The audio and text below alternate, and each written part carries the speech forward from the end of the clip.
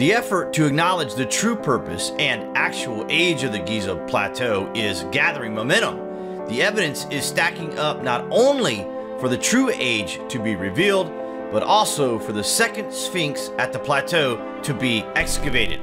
Wait till you hear this.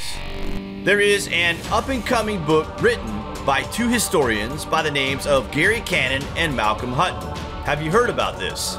These two guys state that the Great Sphinx must have been carved from natural rock in this region long before any sand was even present here. This means the entire area would have to have been fertile.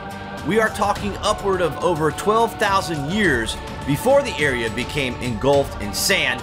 This puts it well beyond the timeline of the ancient Egyptians. It also falls in line with the last cataclysm of 12,000 years ago, and even neatly places the astronomical clock in perfect alignment with the cycle related to the constellation of the zodiac. The pyramids at Giza were present here during the last ice age. They were built to last as a message from a completely lost civilization that spanned the globe.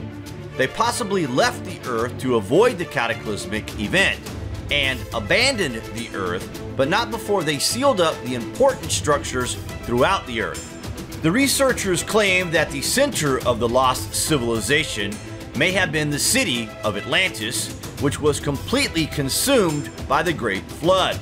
Perhaps this is correct, and there are still significant answers to be found in the hardest to reach parts of our world. Antarctica, perhaps, may have answers frozen stiff in the permafrost. Maybe. So it would seem that Egypt could be part of the Atlantis Empire. Gary Cannon is quoted as saying, "I have done some research and there is a direct line from the pyramids to a submerged continent with a mountain in the sea, and on the mountain of the sea, there are two pinnacles that resemble the pyramid. It may be Atlantis. When Atlantis sank, they went to another place, probably Egypt, and they had the technology to build those pyramids. There is no one else who could have done it. They did not have the technology." We really don't know who this lost civilization was, but the idea that they left the planet to avoid perishing in the cataclysm would make more sense than them simply accepting their fate. They had the tools and the technology to build structures that cannot be replicated today, so we suggest they still exist somewhere in the universe. Isn't it comforting to believe that we are the descendants of a race of beings that were more advanced than we are today, over 12,000 years ago? What would they think of us on the Earth today, you have to wonder.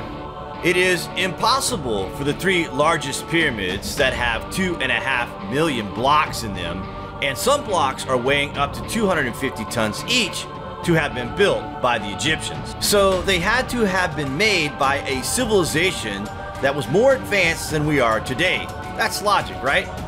Egyptologists greet the evidence with sheer ignorance. They refuse to believe the truth. The evidence is staring right at them in the face, yet they still spout their lies as the truth that they have been falsely educated to believe. Some of them must be aware of this massive falsity that leads us to think that this is a conspiracy on an unbelievable scale. There must be more at stake than telling human beings today that our history is far older and more magnificent than they could ever have thought possible. Whoever built the pyramids, whatever the truth may be, the dynastic Egyptians are not responsible for the massive, elaborate constructions we see at Giza today.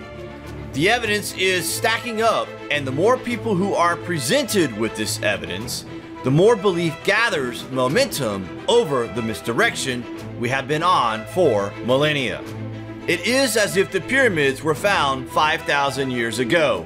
A dynasty was started that lasted a few thousand years, forgotten about, rediscovered in modern times, and we simply made up stories about the dynastic people of Egypt without any evidence that they had anything to do with the Great Pyramids. They still try to explain away these ideas as truth today, but guess what? they have never once replicated any ancient structure on this scale anywhere in the world. It really does make you wonder as to why this may be. What are they hiding? What is really at stake? Surely the truth is more interesting than the great lie. Who knows? What do you guys think anyway? Comment below. Thank you for watching.